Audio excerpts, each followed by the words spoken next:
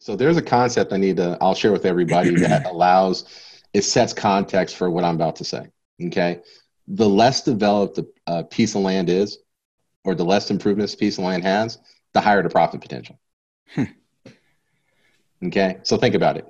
If I have, if I have a house that I know I'm going to do a rehab on, right? I can only make so much profit. People try to get in there, 15, 20% if they're lucky and call it a day, right? There's only so much profit available because it's already built up. There's only so much you can do with it, right?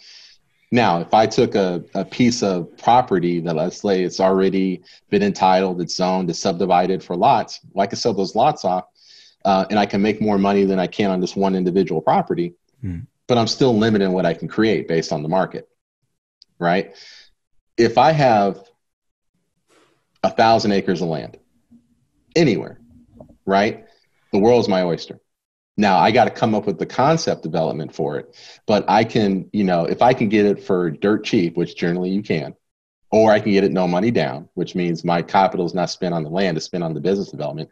I can create a concept for that property that allows me to profit 1,000, 2,000%, if not more.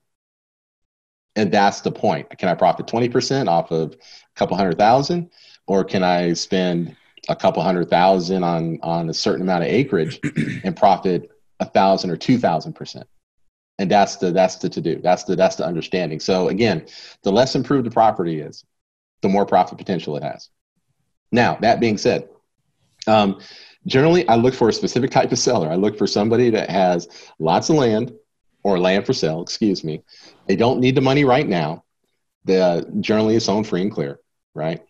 And they're open to getting paid later, right? And they don't necessarily need to sell the property right then either, right? So this is just like almost a passive play for them.